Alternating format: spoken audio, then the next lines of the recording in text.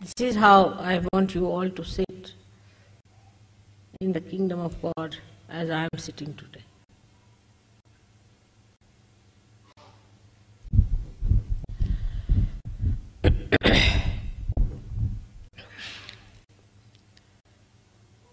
We have to realize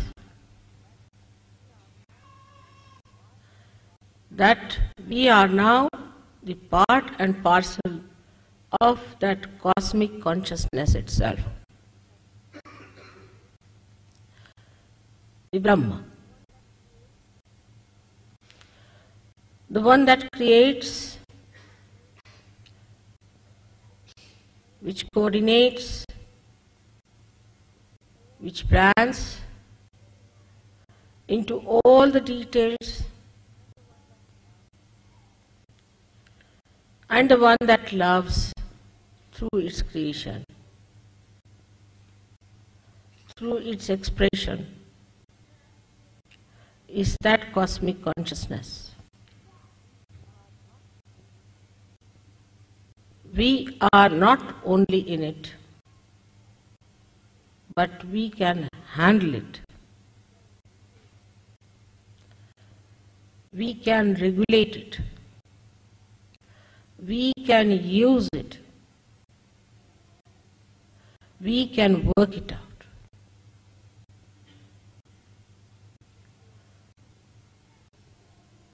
This is the state when we are in. We are the Guru.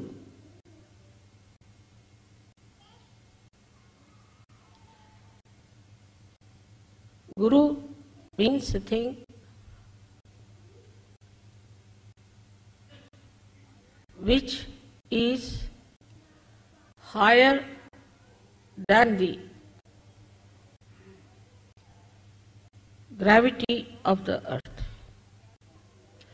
or stronger than the gravity of the earth.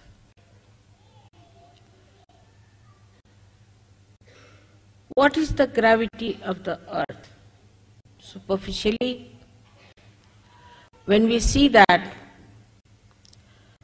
we understand it as a thing that acts on our body to keep us on the ground. Also, there is a load of a big atmosphere on our head, of many elephants standing on our head. Plus, the Mother Earth has the gravity to pull us towards herself. That's on the gross level. We understand the gravity.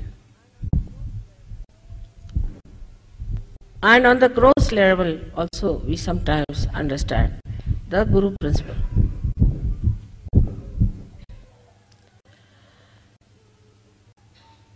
On the gross level, we think a good Guru is that person who just attracts you towards himself. Bodily attraction. Or maybe other attractions.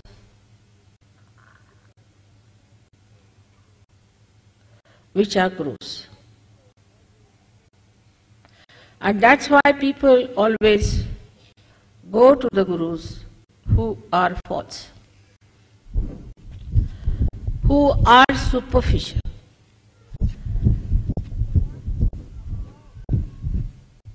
But the one who is above the gravity of the Mother Earth,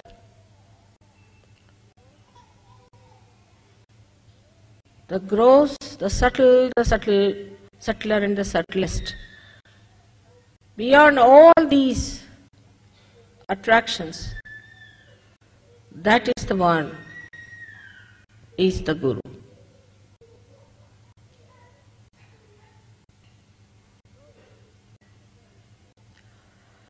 So, in the very gross way, we see that normally people are attracted towards other through the body element.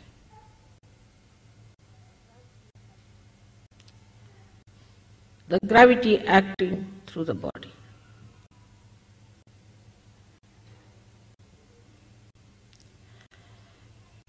A guru who looks like a cinema actor was very much appreciated. They cannot see the totality of beauty, but just one aspect. The earlier gurus who came as false gurus used to paint their faces even in India. Or they would go to special decorators who would make their hair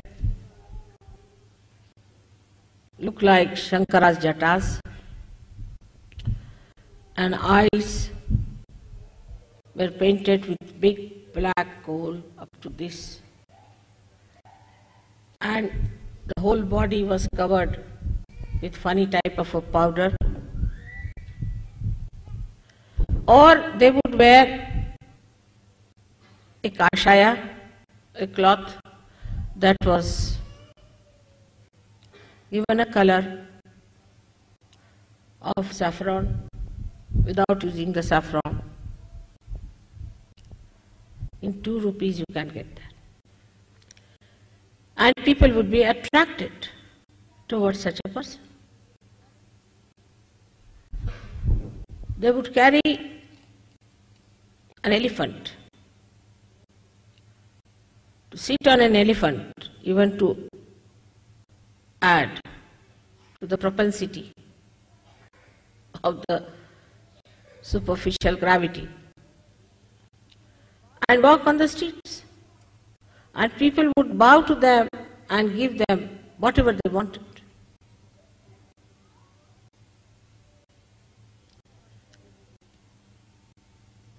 This cannot elevate anyone.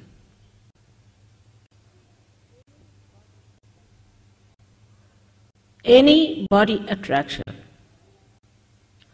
can enslave you, cannot give you freedom.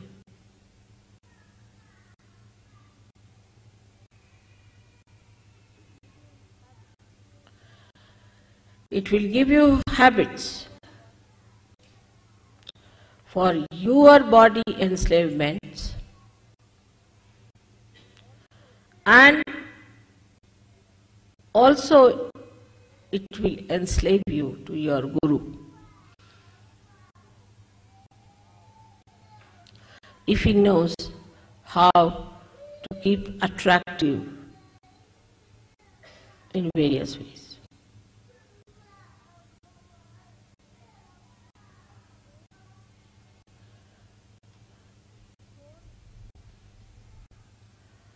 The whole understanding of the cosmic consciousness can be put in one little sentence, that it cannot be attracted by the gravity of any stars, earth, moon or sun.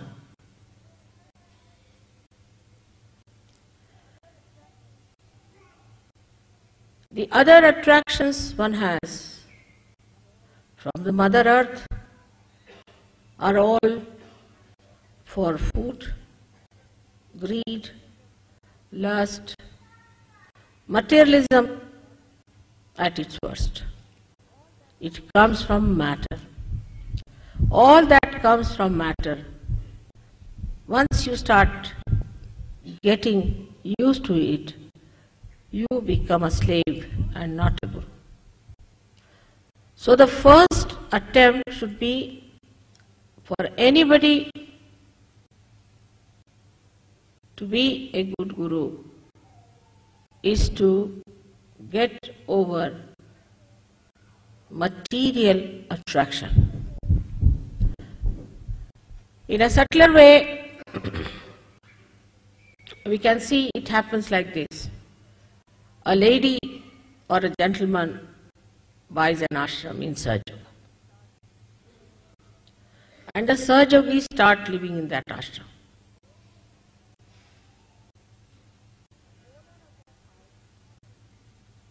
The owner of that house starts worrying about the house and all material things in that house rather than the emancipation of the disciples or the Sahajogis who are there. The whole attention is towards the material upkeep of the house and not towards the emancipation of the Sahajogis who are supposed to rise into the cosmic consciousness. And such a person, if he starts believing that he is the Guru, or in any way, even a Sahajogi, he is sadly mistaken. Where is your attention is the point.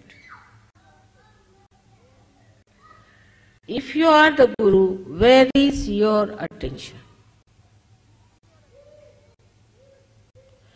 If your attention is on the correction and the nourishment of yourself and of others, then you are first of all the Sahajogi.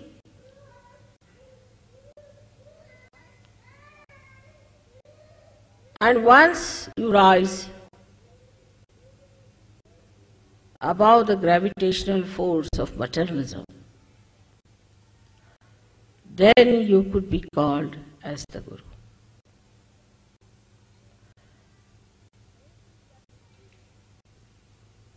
Anything that is living has a capacity to rise against the gravity up to a point.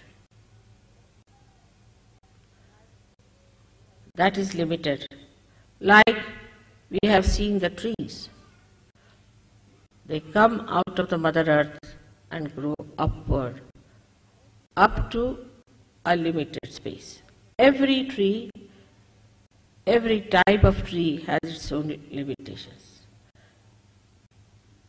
Cedar will be cedar and rose will be a rose. Is all controlled by the gravitational force. But there is one thing which rises against the gravitational force, which has no limits, and that is your Kundalini. It cannot be controlled by the gravitational force unless and until you want it to be controlled.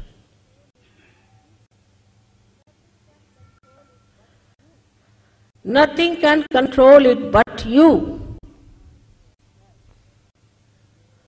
and yourself can control it. So as soon as you become in charge of your Kundalini, you have crossed one step forward, that you have overcome the force, that is the gravitational force.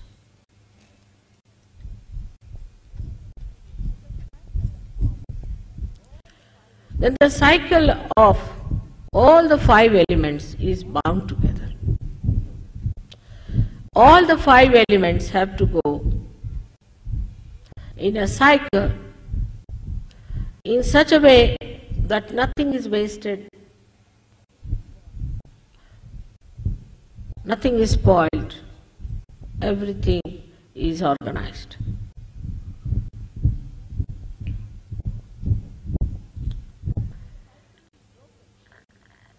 But the cycle is broken only by the awakening of the Kundalini.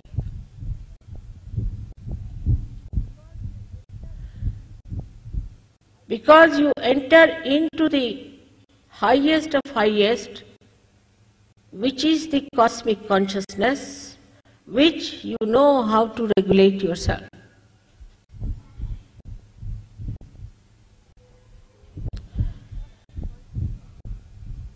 That cosmic consciousness is the Param Tattva, is the principle of all the principles, controls all the principles. So it controls also the principles of all these 5 elements. It controls the Manashakti. It controls the evolution and gives you the power to evolve others. First of all, to judge yourself, to be a guru, you have to have a gravity of your own, which is not bound by the gravity of the Mother Earth.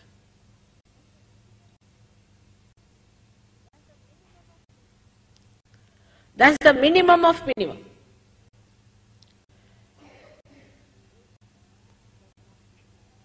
Which does not mean you wear outside the kashaya, the dress that suggests that you are a sannyasi.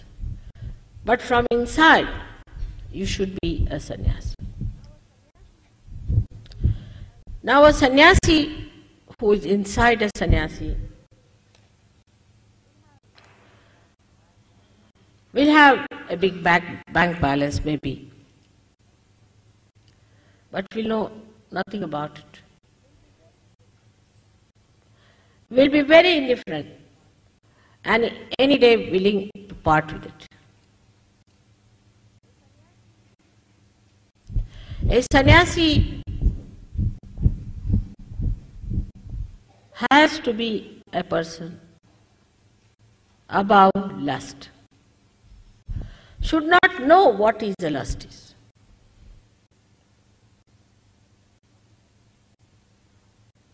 What is this attraction of lust is? That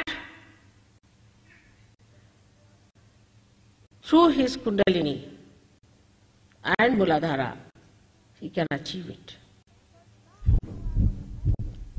Because now you have a capacity to rise above the gravity. You have got that power now to rise above this lust business, where your attention gets absolutely ruined. But in Sahaja Yoga we have everything. Like on Indian streets you will find the most modern car, a Rolls-Royce, Mercedes, as well as you can find a bullock cart, and also lots of cows and buffaloes, everything there. In the same way, I think in Sahaja Yoga we have all kinds. We have some people who are very great.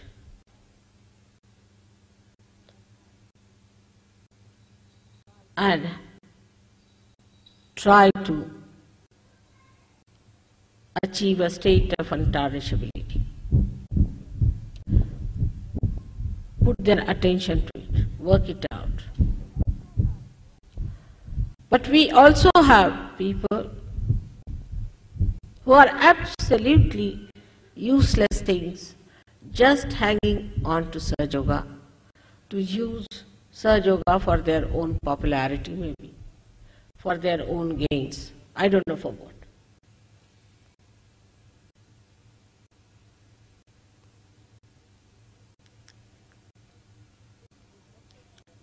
I have seen people who give lectures in the name of Sahaja Yoga and are badly caught up.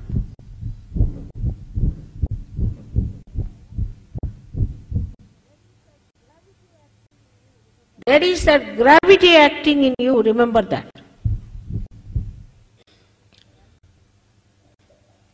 The gravity of the Mother Earth.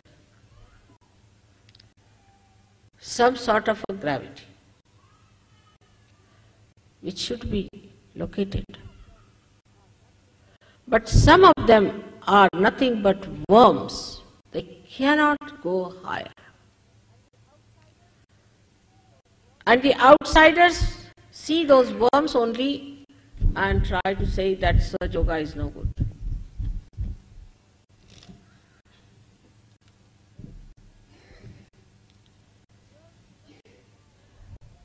Your Kundalini has the power. It has all the powers to make you the highest of highest. An ordinary grass can become a cedar. There's no limits to it.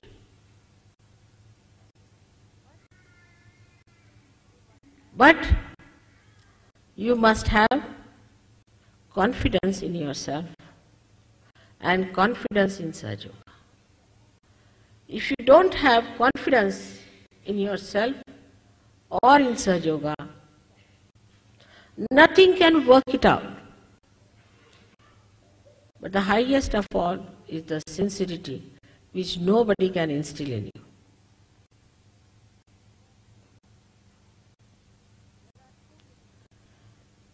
There are so many descriptions of a guru, how a Sadguru should be. Not in the West, I didn't see that, because I think they never believed in gurus, but they have lots of gurus. Guru has to suffer the most. That's how he can command. He has to be the example of austerity and of detachment. That's how he is going to get respect. In Sahaja Yoga, nobody is going to respect anybody because that guru has made so much money out of Sahaja Yogis.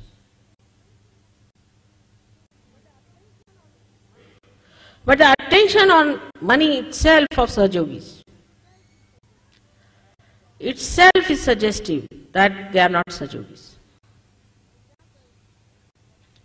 For example, when you wanted to collect money, I never asked for a house or anything. The idea came from some Sahaja Yogis, there should be a house for me. Who can house me? Just think of it. Is it possible? Is it possible to house me? Not possible. The Guru has to himself accept all the challenges, everything, to go through it, to work it out, to cleanse himself, to see for himself how far he has reached. He has not just to depend on some certificates of few people. It's not artificiality. It is not falsehood, it is reality. And when you come to reality, you must know that you have to be satisfied about yourself. Then comes the confidence.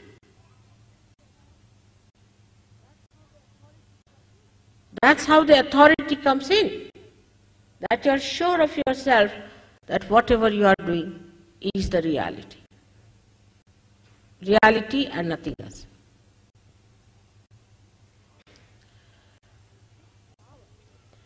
And this power is within you. The Kundalini is within you. She is your own mother.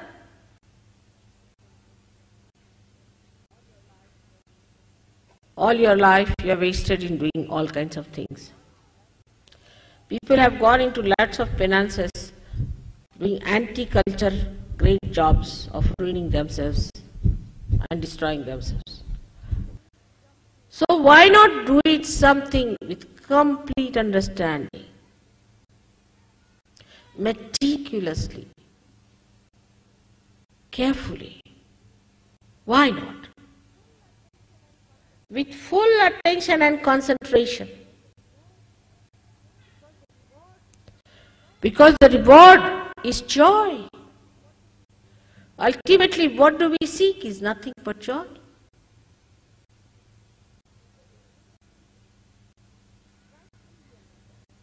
Rationally we understand, but not from the heart. It doesn't go in the heart easily. Now people are saying, Mother, open my heart. How am I to open it? Just tell me. One has to go for an open heart surgery, I think, the way things are. To open your heart, the Guru has to be generous.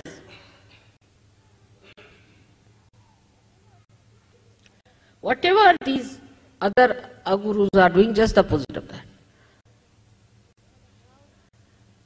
Now, all of you can become gurus. Every one of you can become gurus. And can develop that great capacity to be one with that cosmic consciousness, completely out of the clutches of the gravity of the earth, materialism. Without achieving that, you have no right to tell anybody what is to be done. First, it should be your practice and precept in your own life, in your own example. And then, your example is sufficient to convince others. Today, through this understanding that you have to rise about the gravitational force of materialism, which is today's religion everywhere, whatever they may call it, whether it is communism or capitalism or democracy or democracy, whether it is Christianity, Hinduism, Islam or any other nonsense, all of that is nothing but materialism in its all absurd forms. Kundalini is the only thing that can take you like the stalk of the lotus out of this mud of materialism.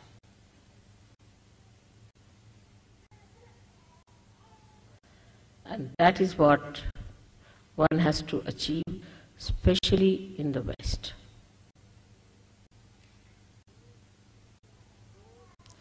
It goes into subtle and subtler and subtlest forms. So be on the lookout, and ultimately it expresses itself as ego.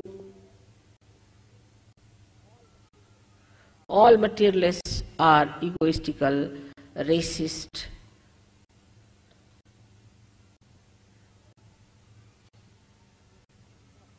they are robbers and plunderers.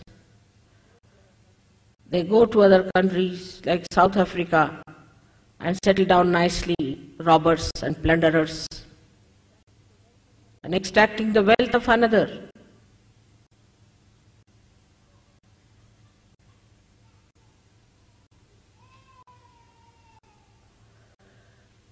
All this can become very sophisticated and beautified. We have to fight that, but to fight that we have to get out of it completely. Otherwise we cannot fight it when we are in it. So all of us should try to get out of it fully. It does not mean that you should all take out your clothes and say that we have given up everything. That's another style it has started now. It means that you respect all that is beautiful. You respect all that is good. But you are not dominated by anything. You are not in the clutches of anything. If I want, I can wear a gold chain, otherwise nothing. Doesn't bother. I don't care. That should be the attitude. If I have, or if I have to, I will. Nothing can dominate me. Nothing can give me status. I stand on my own status and on my position and on my authority, because I am that pure consciousness.